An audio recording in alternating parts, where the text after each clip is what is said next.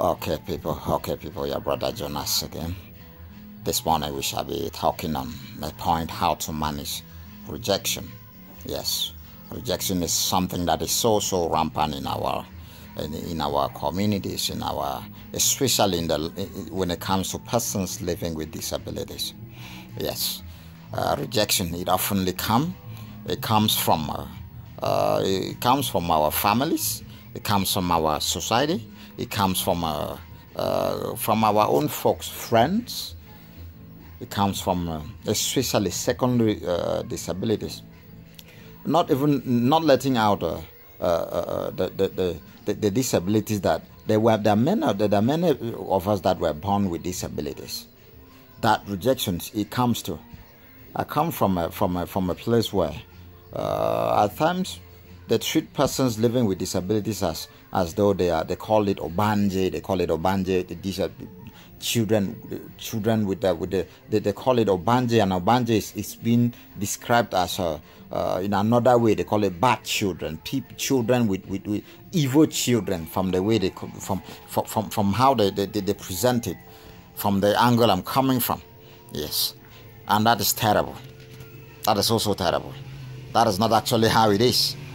Yes, they may be, let me put it that way, there may be some that are obanjes as they put it, but not all. Yes. And they often experience rejection from the family members. I don't know why you want to reject a disabled person, knowing so well that person has not gone to the market and bought that disabilities with his or her own money. It's terrible. But then I am now, it happens. Now at this point, we are going now to talk on how to manage that. Because it happens.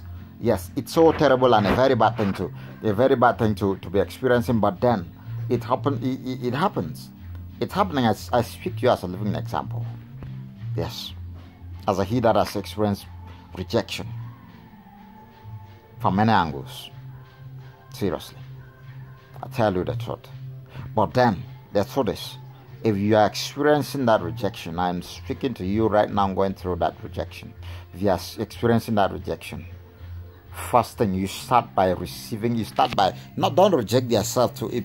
If others are rejecting you based on the fact that they are not in your shoes, they don't feel your pain, why will you, in the pain, want to reject yourself too?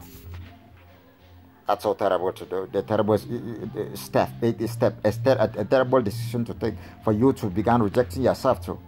When you reject yourself, at the end of the day, you lose your life, because trauma will step in, and when trauma steps in, before you know, a lot of things, your health will collapse, and before you know it, if you are going through trauma, you'll not experience a healing.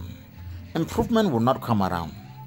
Yes, improvement will not come around, and somebody will look at him, and especially secondary disability, you've been on your 2 feet and you walked around and all that, and at the end of the day, your accident will just happen, bam, like that. Before you know it, you're on a wheelchair. Before you know it, you're on crutches. Before you know it, you're jumping on one leg. Before you know it, and one leg is taken out. Before you know it, one hand is taken out. Before you know it, all the 2 legs are taken out. Or before you know it, a scar somewhere that is a scar somewhere that you cannot hide it. You never bought that with money. Yeah, so that should not be a bigger challenge to you going through that stuff.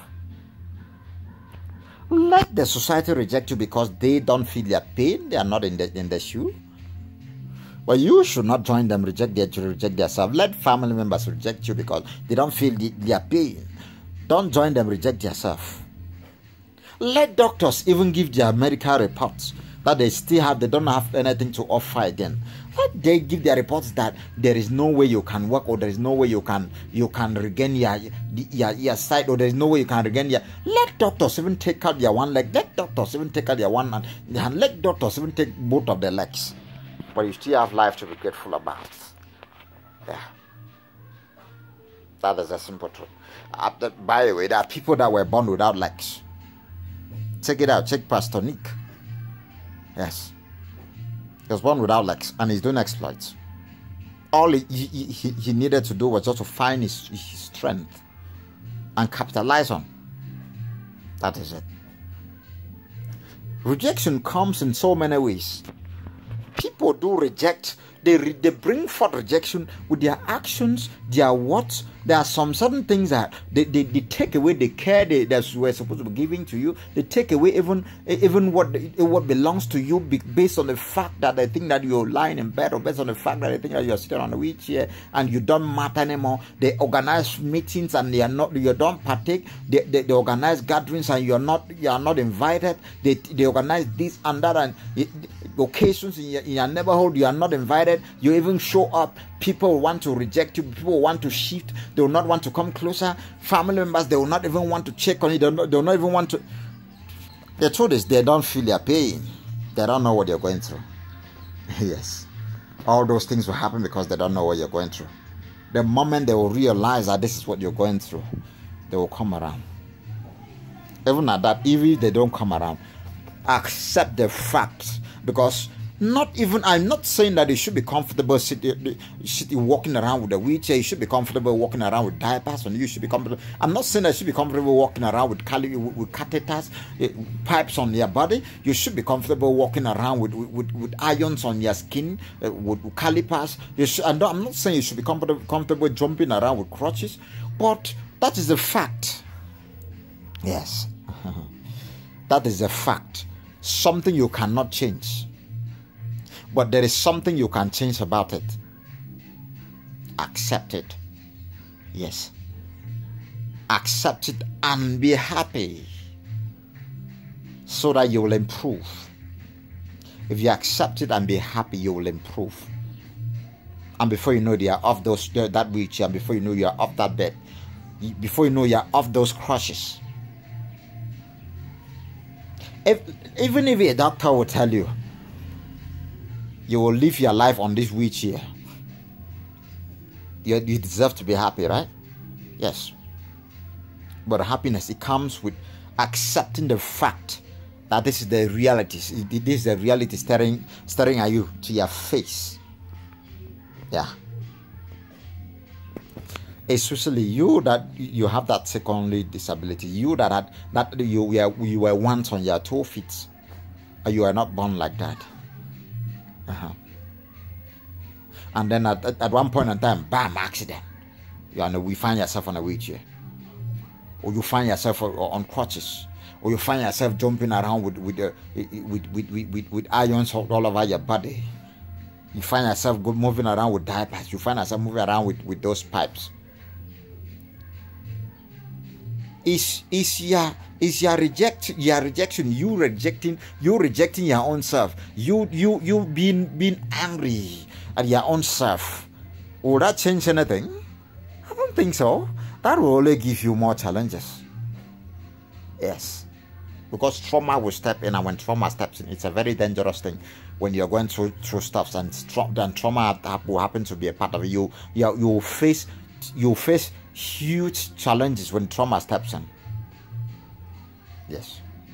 I told you that earlier. Told you, let your neighborhood reject you, let the society reject you, let even your own families reject you, let even your own friends reject you, let even he that you settle down with like a wife or the husband reject you, let even that this and that, let even your children reject you.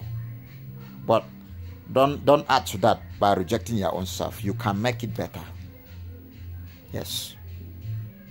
You are the person going through that stuff. You can change it by being happy. And remember, when you're happy, that is the first treatment to whatsoever challenge on this planet Earth. I've tested it and it works. Yes. Happiness. Being joyful. I'm not talking about being joyful because you've had a good news or somebody promised you something. Yeah. Don't bother about the doctor's reports. Don't bother about the way people will treat you. Don't bother about the way your society will treat you. Don't even bother about people seizing your properties, taking away your properties because they think that you are good. They think that you can be, they want to analyze you and conclude that you don't matter, and that's why they think they have the right to take what belongs to you, or to take this and that, or to do this and that is why even a woman you settle down will want to abandon you and go for another man that is on his 2 feet. And that's why a man that's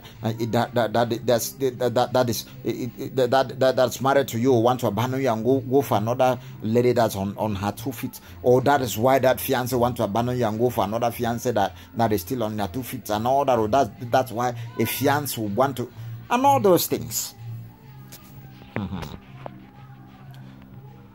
It is terrible when you add to those bringing forth rejection. When you add to those rejecting you, because rejection, it will always come from all angles, be it from your society, be it from your family members. And I speak to you going through that thing. Be encouraged. Be encouraged. Accept it and see how it turns out. Yes. Thank you so much, and God bless you all.